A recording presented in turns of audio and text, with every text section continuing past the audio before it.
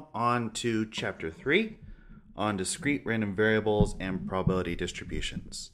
This chapter serves both as an introduction to random variables and also an introduction to discrete random variables in particular.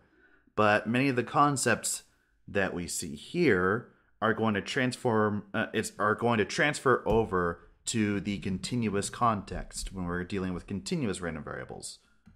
So let's get started. So in this section, we're going to talk about some random variables. A random variable, which is sometimes abbreviated with the letters RV, is a function taking values from the sample space S and associating numbers with them. Conventional notation for random variables uses capital letters from the end of the English alphabet, with lowercase letters, while lowercase letters are usually used to denote a non-random value or outcome. So up to this point, we have been using lowercase letters for data, and when talking about random variables, we're going to switch to uppercase variables or uppercase letters. And the distinction does somewhat matter. Honestly, this is a rule that is very frequently broken, although while I say that, in this class, I'm not planning on breaking that rule all that much. Yeah, I mean, I break it all the time in my research work, but this is a situation where it's probably I'm probably going to stay rather true to it. So there's a difference between a random variable whose outcome is unknown and a possible value that random variable could take. So using the fact that random variables are actually functions, like the term random variable is there's somewhat of a joke that random variables are neither random nor variables because random variables are not really variables, they're treated as functions. And they're not random because if you know what outcome from the sample space you got, you know the value of the random variable. Because the randomness comes not from the random variable x itself, but rather from omega, which is an outcome from the sample space. If omega is an outcome from the sample space, the notation x of omega equals little x can be used to say that the value of the random variable x when the outcome little omega occurs is little x. So little omega, that is a random outcome. Little x is non-random. And x will equal little x when the random outcome omega occurs.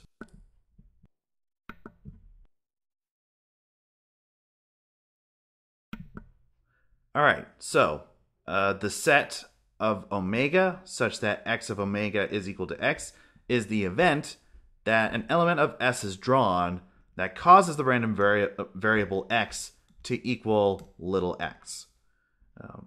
And the set of omega such that x of omega is in some other set A, where that other set is often some subset of the real numbers, is the event that an element of S is drawn that causes the random variable x to assume a value that is in the set A. So technically, when we want to talk about whether a random variable is it takes a value inside of a set or not, this is the notation. This is what we should be using for that notation. We are asking for the probability that we draw an omega that causes x of omega to be in the set A. But that is often rather tedious. We would rather just say, what is the probability that x is in A? That's much simpler. Random variables are commonly classified as being either discrete or continuous. Discrete random variables, or discrete real-valued random variables, take values in a finite or countably infinite, or innumerable if you prefer, set with positive probability. So examples of sets that discrete random variables take their values in could be a finite set of numbers, such as 0 or 1. It could be the integers. It could be the natural numbers, such as 0, 1, 2, 3, 4, 5, 6, and so on. If it's enumerable, then it could potentially be a discrete random variable. If the set that it falls into is any number between 0 and 1, including fractions and including rational numbers and irrational numbers, any of those numbers, then it's no longer discrete. It's going to be considered continuous. On the other hand, continuous real-valued random variables satisfy the following two properties. First, the random variables take values in intervals, which are possibly infinite in length, or disjoint unions of intervals of the real line with positive probability. That's the first property that continuous random variables satisfy. The second is that for any constant c and r, the probability that that random variable is equal to c is equal to 0, which is kind of a strange assumption. You're saying that you know that this random variable, this continuous random variable, is going to equal some real number, but you're saying the probability that it equals any real number is equal to 0? Well, for starters, that must be the case, because this is an infinite set, so you need to have some way to assign probabilities, and there's too many numbers in the real number system for numbers in general to have positive probability. And secondly, there's a way that my probability instructor put it. He said, if you know that someone's going to win the lottery, you just know it's not going to be you. So by that same logic, you know that these random variables will fall inside of an interval. You just don't know what number it will be. You will never know what number it will be. And it's highly, highly, highly unlikely that it will be that particular number you chose. So unlikely that that probability is effectively 0. Perhaps the simplest non-trivial random variable is the Bernoulli random variable. If x is a Bernoulli random variable, then the probability that x equals 1 is equal to 1 minus the probability that x equals 0, which is p. And we say that x follows a Bernoulli distribution with parameter p. That's what we're saying. So we have the random variable x, and this notation means that it comes from some distribution with some parameter. We're going to leave that alone, that verbiage about distributions alone for a minute. That's going to be the subject of the next video. But basically, we just say that x is a Bernoulli random variable because it has these properties. All right, so the set S on which x of omega is defined could be really just about anything.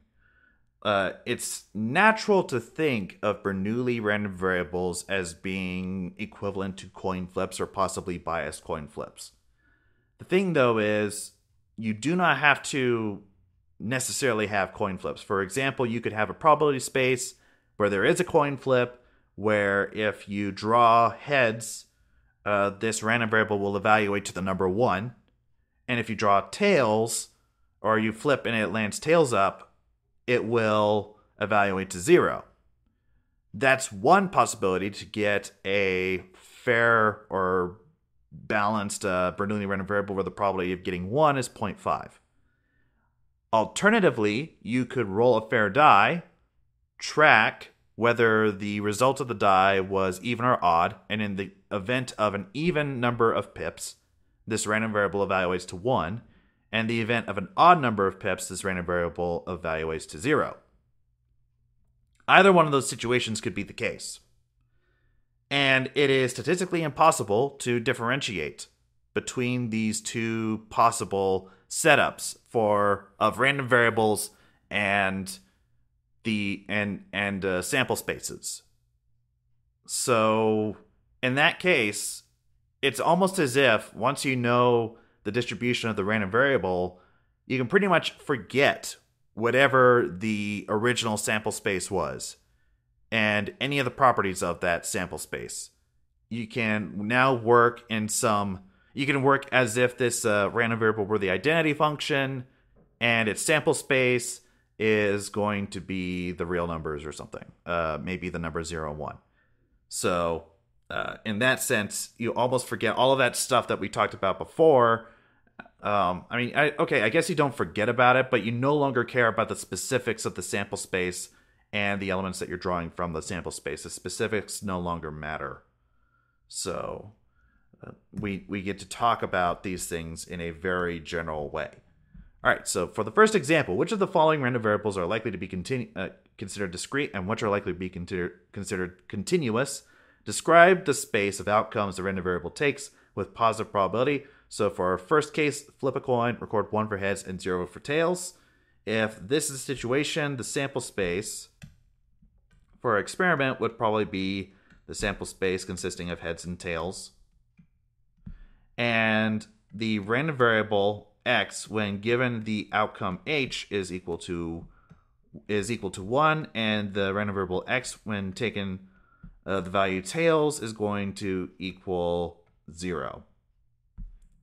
So the space of outcomes, which I will denote by x of s, where you almost feed the entire sample space into this function x, is going to be the set 0 to 1. By the way, the term for this is the image of the sample space s under the random variable x, or the function x. All right. This random variable, since the space in which its outcomes falls is generally, like, that's a finite space. There's only 2 numbers in it.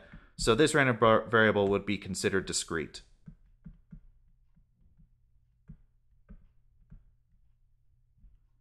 Okay. Next example. Roll a die, record the number of pips showing. So the sample space in this situation would be die rolls. So we got 1, 2, 3, 4, 5, and 6.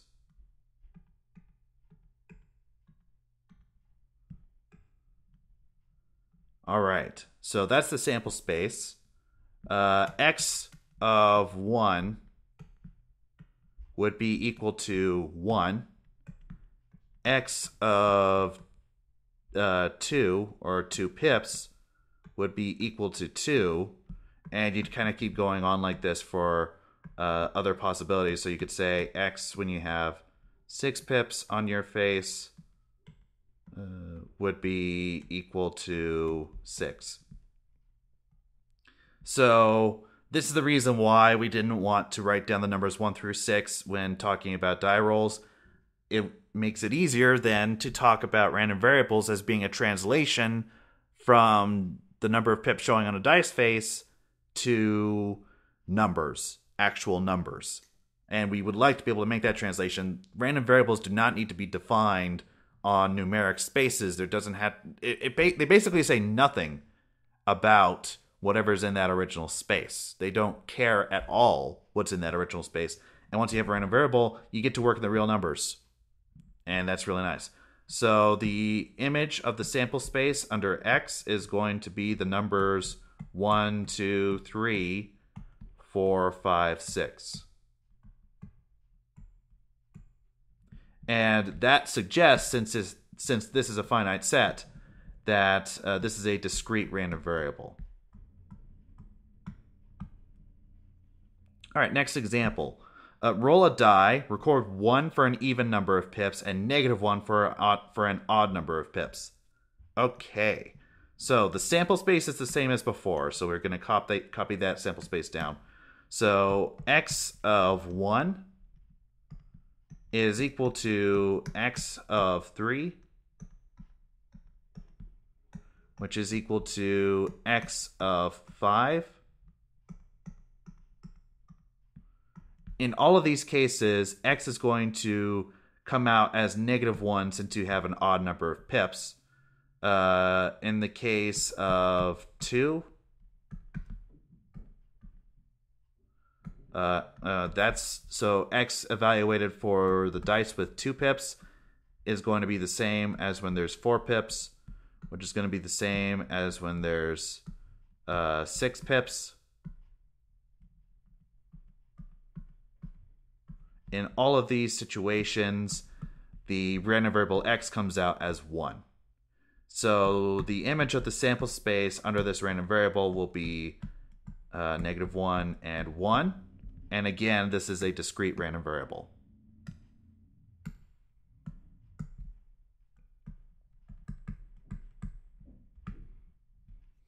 Okay, The time in minutes needed to complete a race.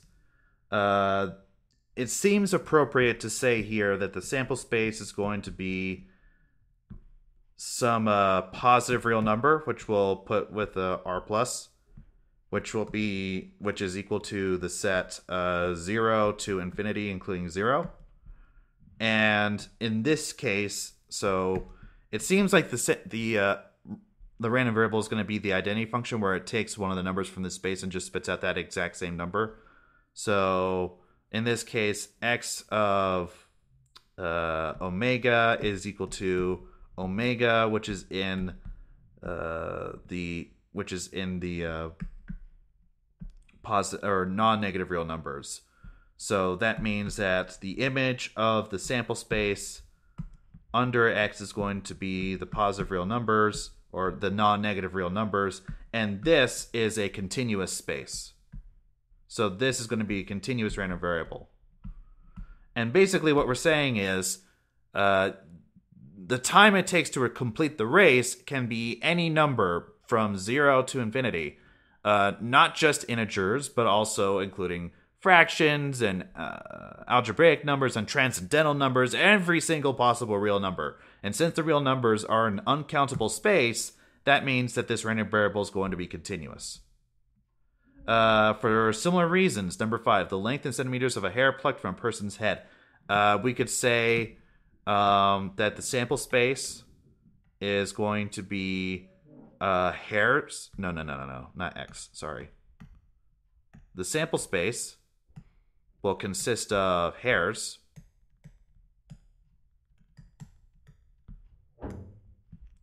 and a random variable x from that sample space, which I'm going to draw a hair. Okay, that's the thing. All right, so x when given a hair gives you a number, so the length of the hair.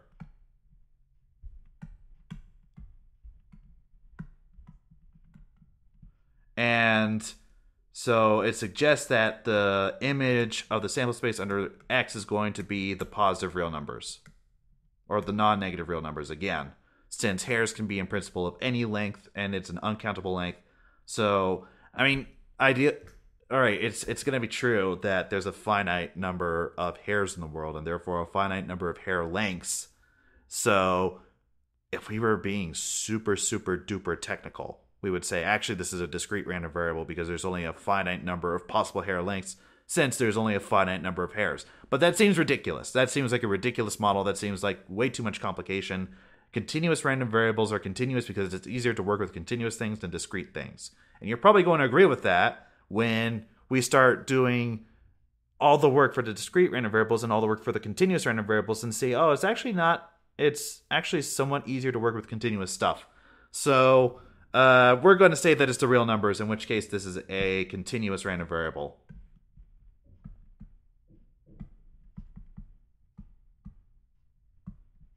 Okay, next up, roll 2 dice. Record the sum of the number of pips showing.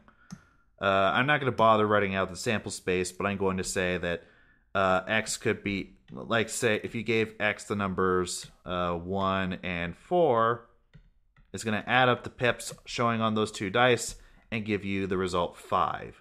So the image of x under the sample space is going to be the numbers from 2 to 12.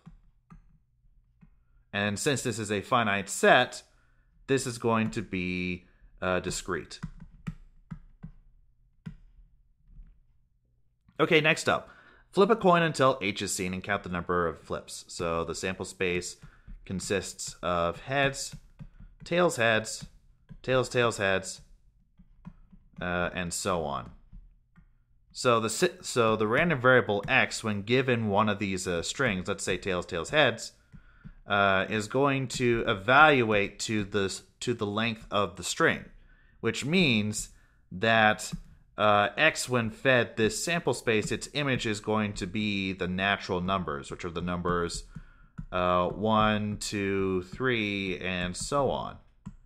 And this is a discrete space because there's an innumerable amount of numbers in this space. And since it's enumerable, that means it's going to be discrete. So this is a discrete this is a discrete random variable.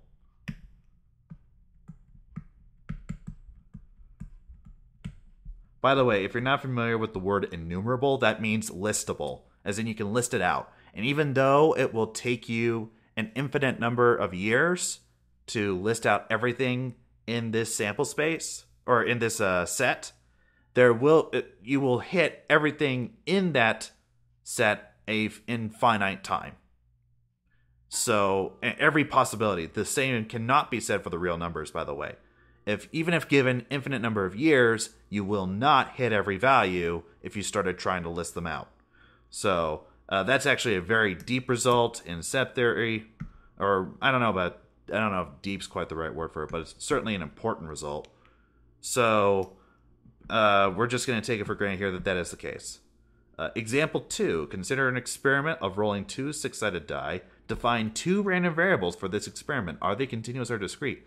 We can define multiple random variables for the same sample space, and there are advantages to doing so, because when doing so, we can talk about notions such as correlation, or study the behavior of different random variables in the same space. Consider different possibilities. I'll talk about their joint distribution together, stuff like that. So, as a reminder, the sample space consists of dice faces, so we could have, for example, 1, 1, 1, 2, and we would keep going on like this. You've seen in previous videos how to do this until eventually we listed out 6, 6.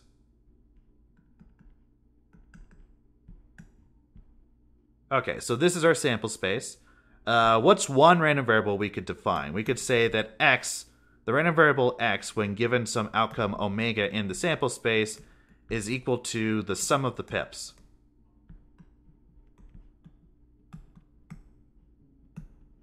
Whereas if we gave, no, let's not call the other random variable x, we'll call it y. That y will be another random variable defined on this space, and it will be the max of the pips. So, for example, x of the dice face of the combination 1 and 2 will equal 3 because that's the sum, whereas y of 1 and 2 will equal 2 because the maximum of the number of pips is going to be 2.